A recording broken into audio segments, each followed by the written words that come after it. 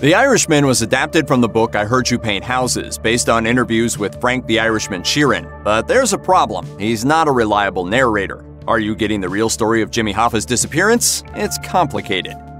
Frank Sheeran is the title character at the center of The Irishman, and events in the film were based on the claims he made in Charles Brandt's I Heard You Paint Houses. Essentially, Sheeran said he was coming clean. He knew he was nearing the end of his life, and he wanted to confess the secrets he'd been carrying around for decades. So what's the real story? While there's no real way to definitively prove or disprove many of his claims, they did find that he was, by most accounts, a minor player in the South Philadelphia mafia who really did hang with the likes of Russell Bufalino. But those who knew him said he was a far cry from the version brought to the screen. One of his contemporaries in the Irish mafia, John Carlisle Berkery, described him like this: Frank Sheeran never killed a fly. The only things he ever killed were countless jugs of wine. You could tell how drunk he was by the color of his teeth. Pink? Just started. Dark purple? Stiff.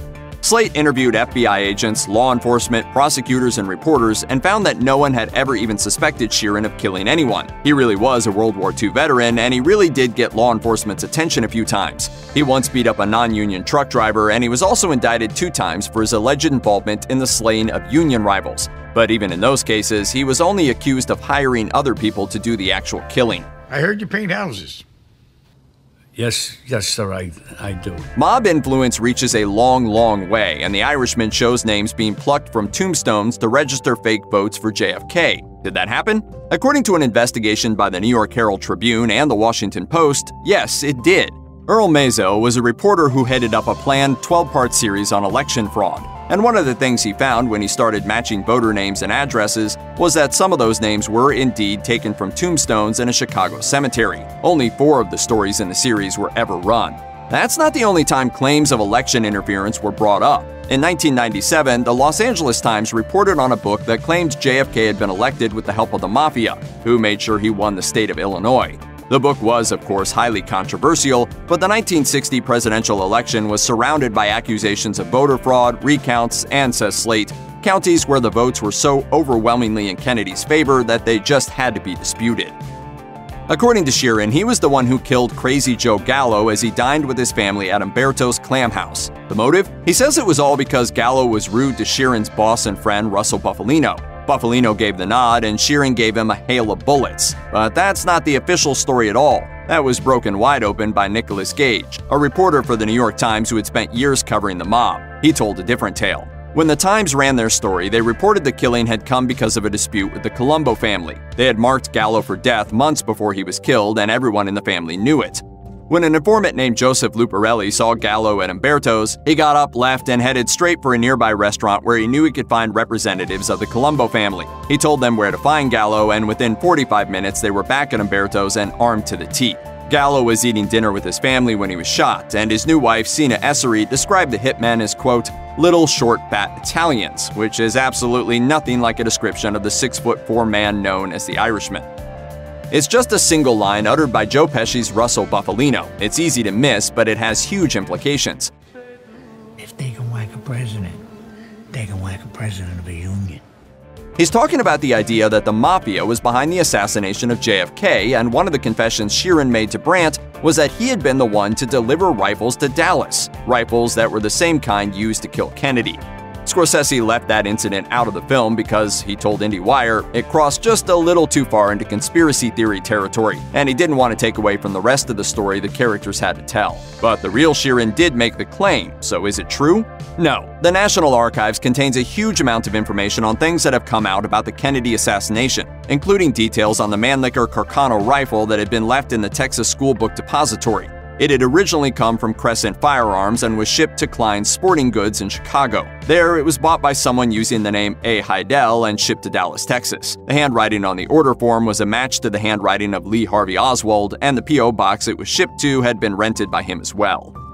Jimmy Hoffa is a larger-than-life figure with a life that's just as fascinating as his death, and one of the claims made in The Irishman is that he had his hands in pretty much everything, and he did. And yes, according to the Los Angeles Times, that absolutely included loaning Teamster money to the mobsters that built Las Vegas. Throughout the 1950s and 60s, hundreds of millions of dollars from the Teamsters Central States Pension Fund were funneled into Vegas through mobsters like Mo Dalitz. Payments were made, and Vegas got built. You want to be a part of this fight?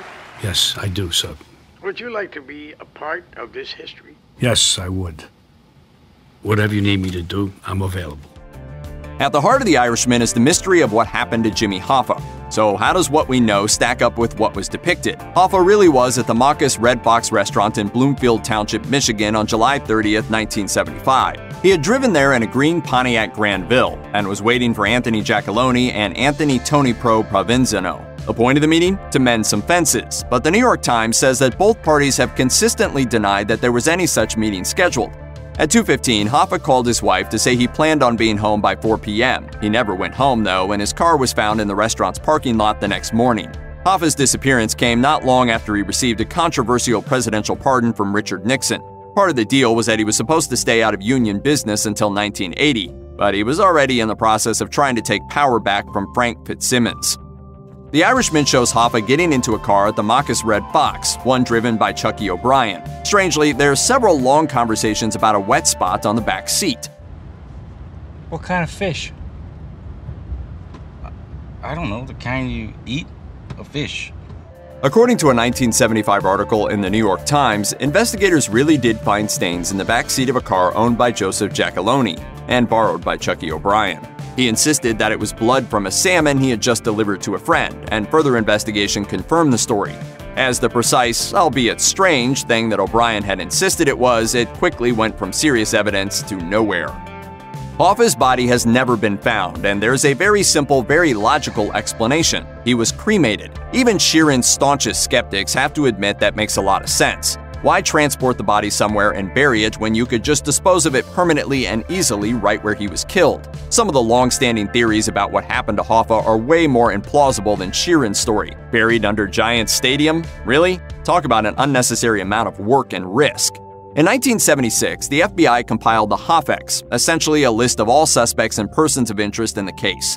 Now, the big question, was Sheeran on it? Yes, he was the last entry in a section titled Suspects Outside of Michigan, and he was described as a, quote, known associate of Russell Bufalino. He was also known to have been in Detroit at the time Hoffa disappeared, and was indeed known to be a close friend of the union leader. Here's the thing about Sheeran. His tell-all confessional to Charles Brandt isn't the first time he spoke out about what happened to Hoffa, and it wasn't just the second time either. Sheeran has told a ton of different versions of the story over the years. In 1995, he spoke with the Philadelphia Daily News and made some wild claims. According to that story, he was going to tell his then biographer John Zeitz the truth, including, "I did not kill Hoffa, I had nothing to do with it, but I never had the answer until 1988.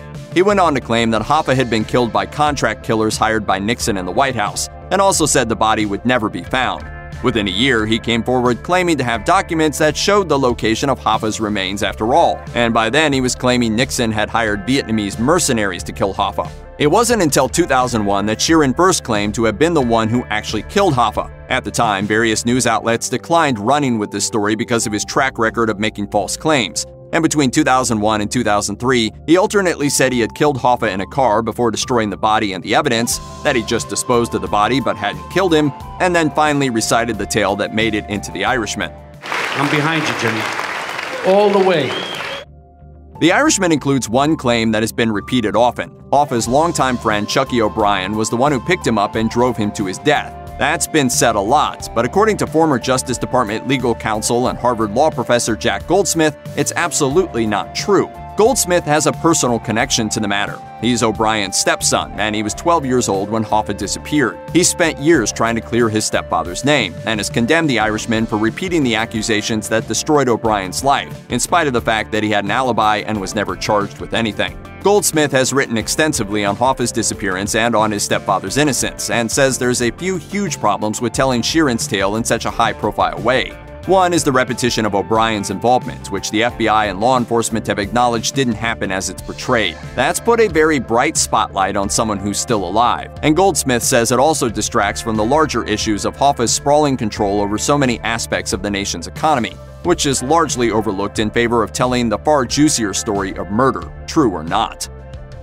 Robert De Niro got the rights to make The Irishman based on Brandt's book in 2007, and investigative journalist and Hoffa author Dan Moldea says he spent a good amount of time warning De Niro he had been, quote, conned, and that he was making a movie based on a completely false confession. When push comes to shove, many of the claims made in The Irishman can't be proved or disproven, and De Niro has since issued a statement addressing the backlash around the accuracy of the film.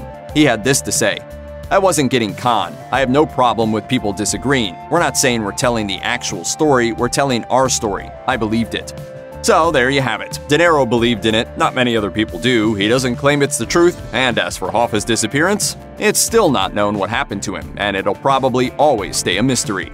Check out one of our newest videos right here, plus even more grunge videos about your favorite movies are coming soon. Subscribe to our YouTube channel, and hit the bell so you don't miss a single one.